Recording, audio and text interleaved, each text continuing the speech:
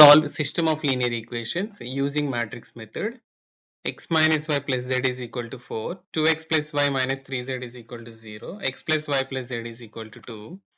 The given equations we can also represent it as 1, negative 1 and 1, 2, 1 and negative 3, 1, 1 and 1 as the coefficients, the coefficient matrix, and the variables are x, y, z, x, y and z, which is equal to, the constants are here 4, 0, 2.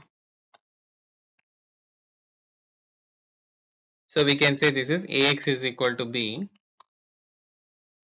and we know that matrix method, if the given system is Ax is equal to B, then x is equal to A inverse into B, provided the determinant of A is not equal to 0, and we know A inverse is equal to 1 by det A into adjoint of matrix A.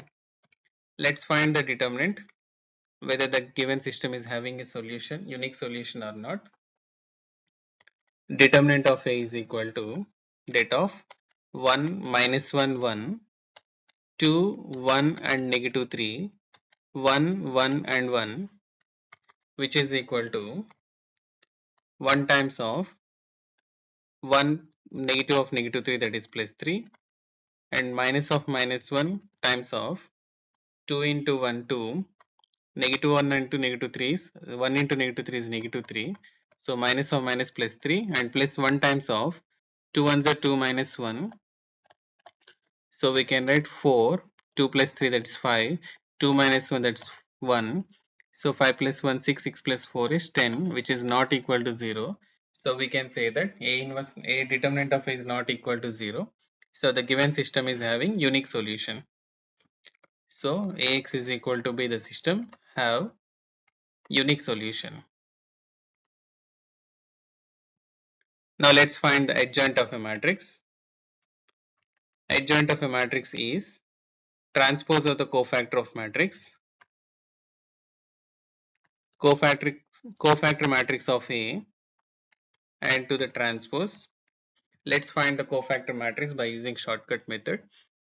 Let's take the elements from second row from the coefficient matrix, second row, second column element that starts from 1,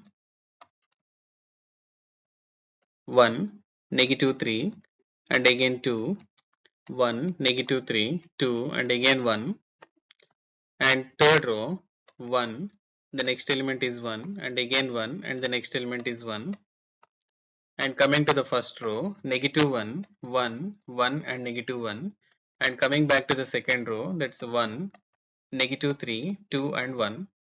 So now we can use the determinants. 1 into 1, 1, negative 1 in negative, minus of 1 into negative 3 is plus 3, so 1 plus 3 it's a 4. So I can write here 4, and next minus 3, minus 2 it's negative 5, and 2 into 1, 2, 2 minus 1 is 1, and here 1 ones are 1 plus 1, that's 2, and 1 ones are 1 minus 1, it's a 0, 1 into negative 1 is minus 1 is minus 2, and here 1 minus 1 into negative 3 is 3, 3 minus 1 is 2, and 2 ones are 2, 2 plus 3 it's 5, and 1 into 1 is 1 plus 2, 3, to the transpose. So we can write adjoint of a matrix is 4, 2 and 2, negative 5, 0 and 5, interchanging the rows and columns, 1, minus 2 and 3. And now let's find the A inverse.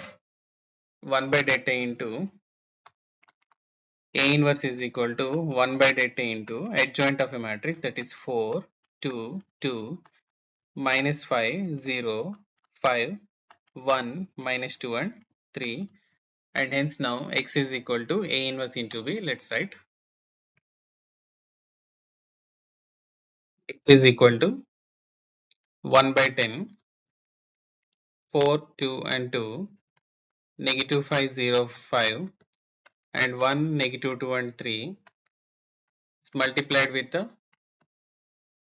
constant matrix, that is 4, 0, 2, which is equal to 1 upon 10 times a row with column 4 into 4 16 plus 2 into 0 0 plus 2 into 2 it's 4.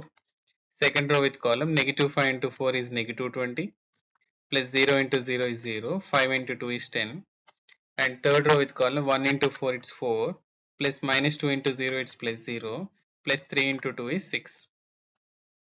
So we can write 1 upon 10 times 16 plus 4 is 20, minus 20 plus 10 is negative 10, and 6 plus 4 is again 10.